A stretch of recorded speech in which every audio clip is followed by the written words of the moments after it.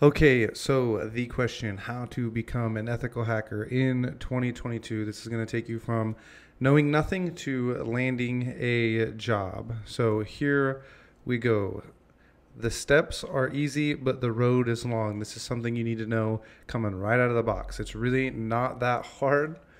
You just got to read a lot, and the road is long, meaning it isn't just going to happen in a week or two or even in a month. Just have your goals set realistically, which I would say at least a year for this to happen if you're a complete beginner. So it's easy to do, but it takes a long time.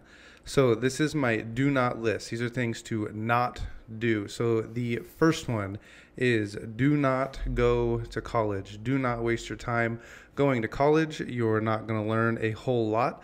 I have 2 master's degrees and a PhD. I would not do it over. I would skip college altogether and just go straight into self-learning.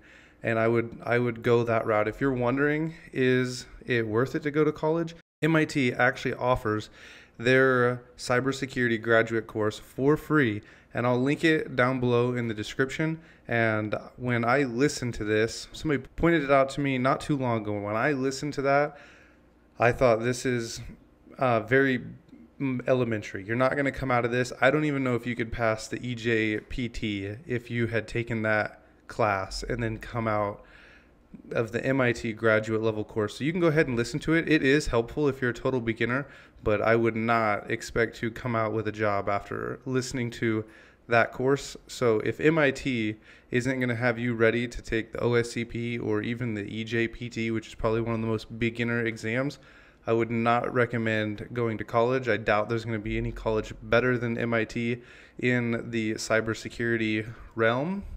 You can learn more in 6 months on your own than you would in a bachelor's degree program in cybersecurity. So just think self-taught rather than going to college and wasting a bunch of money, and you can do it a lot faster. And then the second one is do not go to any boot camps. Boot camps are going to basically suck a bunch of money, and they'll promise you like the Security Plus certification, which you can actually do on your own without them.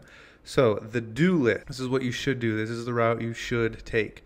The first one is find a free course on YouTube. There are several of them out there on YouTube. They are totally free. Don't waste your money anywhere else because you can get the information for free on YouTube. I have one and it'll be linked to the end of this video and also in the description. You can watch that and it will give you a good, healthy start into going through the ethical hacker journey to getting a job. So that's the first one. And when you're watching the videos or the free courses, any YouTube videos or free courses, be curious and look everything up. You need to be willing to look up everything you come across that you don't understand and get used to reading really boring documentation. It's going to be a useful skill that you will need. So be curious, look everything up.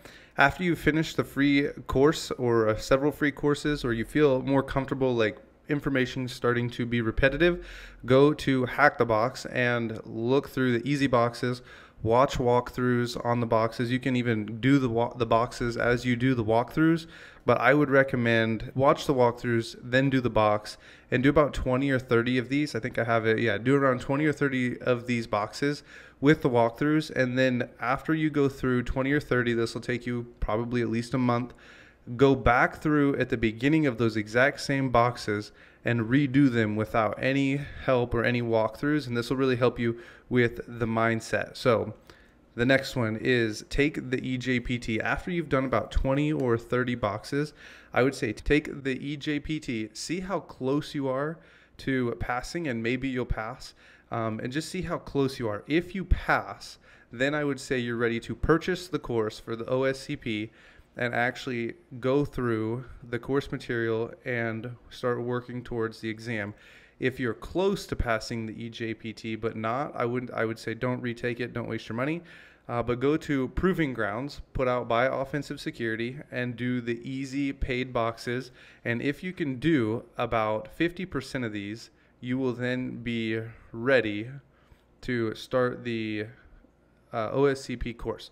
So that's kind of the way I would say go about this. Once you pass the OSCP, focus a little more on studying Active Directory and the terminology, and then you can start applying to jobs. So this is the walkthrough that I would pretty much tell anyone to go through. This is the course I would say to take in order to get into cybersecurity.